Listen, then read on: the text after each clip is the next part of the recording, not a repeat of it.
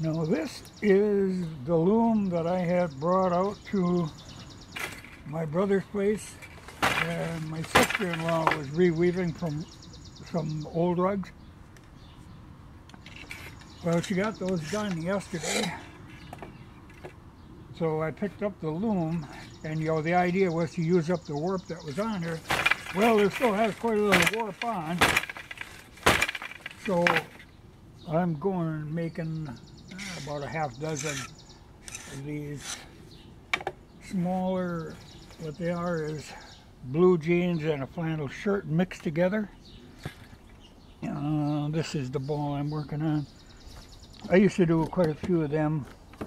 I got a whole pile of them here, but it's like this, where it's, and I make like a 3-foot rug, so 2 by 3. They're an easy sell,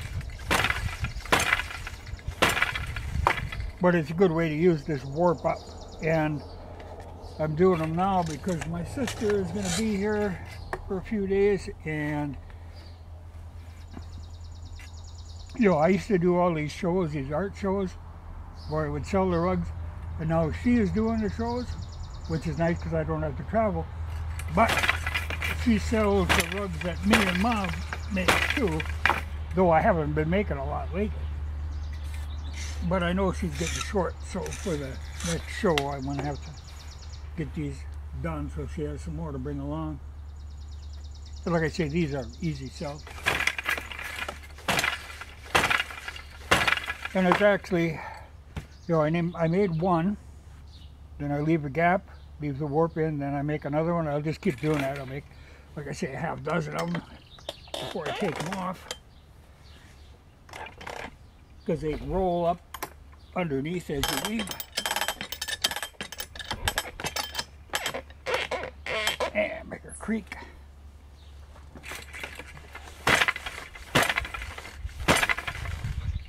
But somebody had asked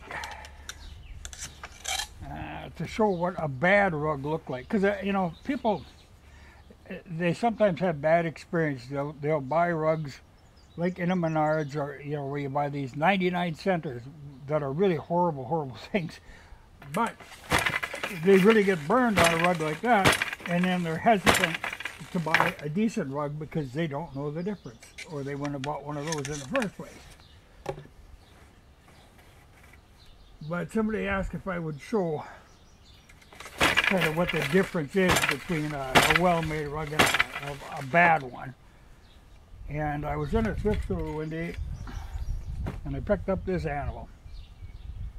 Now, this is actually, it's an import, but for an import, it's better than the majority of them, because a lot of times it's just horrible scraps of fabric that they're using. It's all polyester stuff with, there'll be like tinsel in there, there'll be everything in there, just a mash-up of all kinds of fabric. And then a lot of times the end is not knotted. This one is actually knotted. But a lot of those, the end will just be zigzag, stitched, and they fall apart right away. They're just really no good. But this one is made out of some kind of a stretchy, it's like a t-shirt material, which is something you have to have practice to weave well with. You could do it, but it takes practice. This person didn't have the practice. You can see the edge. That's where you can always tell on a rug. You look, it goes in, it goes out, it goes all over. Here it's really fat, here's pulled in. One end of the rug is actually an inch wider than the other. They're just, it's just not well made. Plus, just being out of this synthetic stuff, this would be a nightmare on like a vinyl floor. It'd be like a skating rink. And even just material-wise, besides being, this horrible stretchy nylon stuff that is just a misery to work with, unless I can do it, but you have to know what you're doing to be able to do it. The warp that is used on a lot of the imports is this 2-ply stuff. It's very thin warp. I don't know of anybody in this country who's making with 2-ply, though it is available. But most of the warp that you find, and this is the old Maysville stuff, that's actually 4-plies twisted together. It's just much stronger.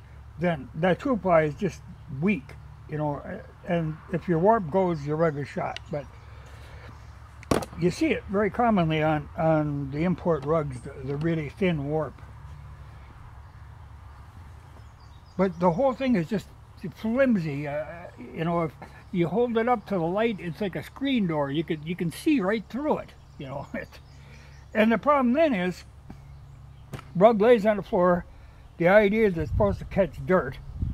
The problem is with these, the dirt will fall right through. You lift the rug up, and you'll see lines where the rug had been laying, where the dirt fell between every section. They're just really a misery. But like I said, it burns people on rugs. A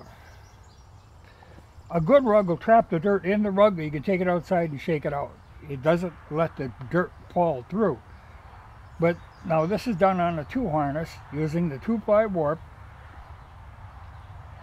done poorly, poor materials. Really, if I was going to do this stuff, I'd be tempted to redo this rug just to show you what this rug could be like. But what I would do would set my warp at a double sleigh, so that it's double strings that are spaced a little further apart. That works better with this kind of material.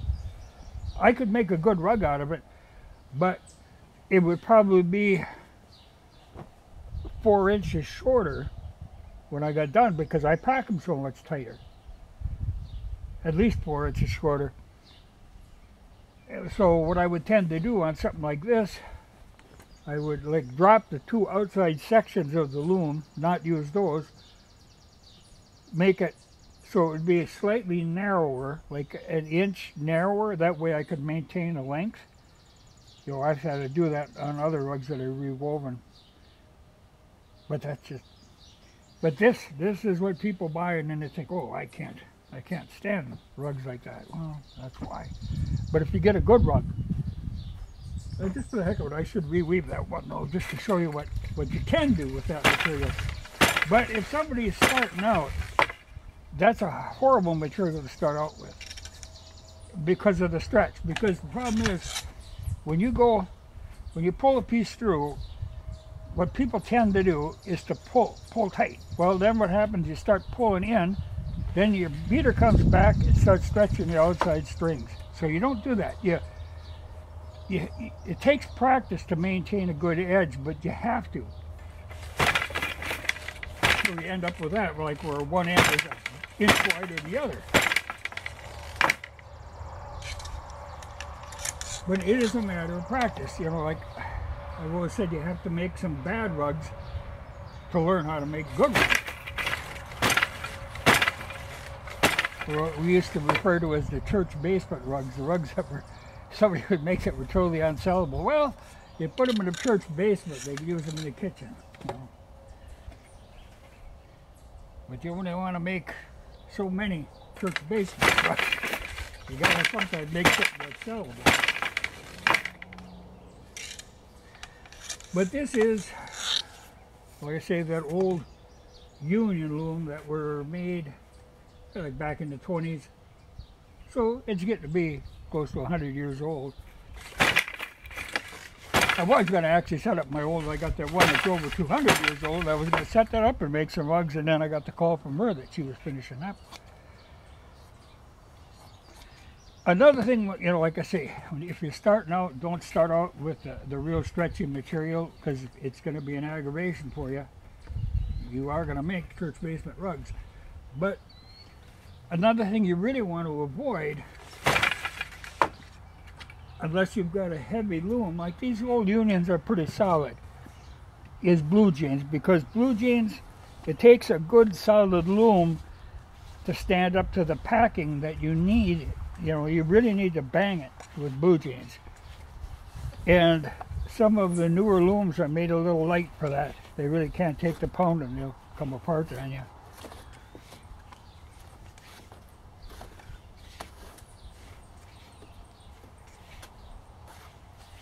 So a nice material, well, wool is nice, but not a lot of people do it, though I do. Corduroy weaves very well. If you get a, like this is all flannel, that weaves very nice, all flannel does. You know, you need a softer material, but not something that'll stretch. You'll have better results with that.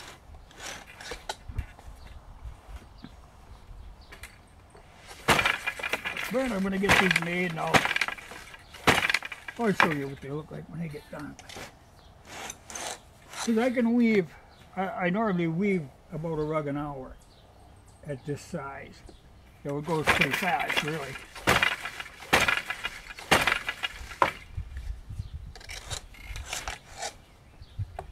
Because when I used to set up at shows and do it, I'd weave at least a half dozen rugs, sometimes 8 or 9 rugs in a day. Usually people wanted to buy the one you were working on, so they were usually sold before I even got them done, so I'd have to do them quick and take them off and tie them so they could take them.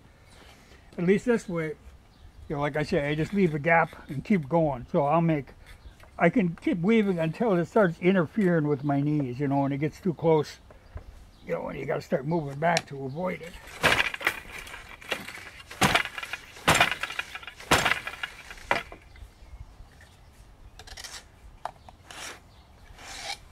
But I will make a half dozen or so, and I'll show you what they look like. And I might reweave that old brute just to show you what the rug can look like. Though I should take a before picture and an after picture so they show.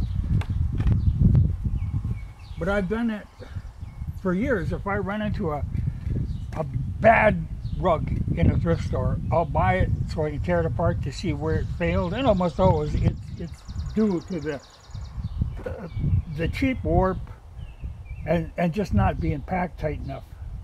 You know, you shouldn't be able to damn near stick your finger through there. You know, it's just.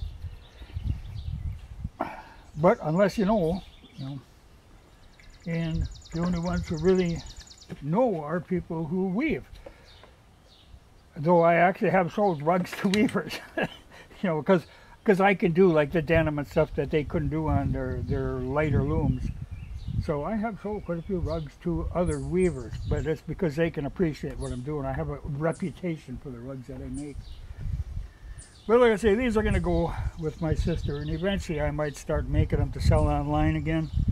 I don't want to do shows again, that's more work than I want to do, but I might do some online sales.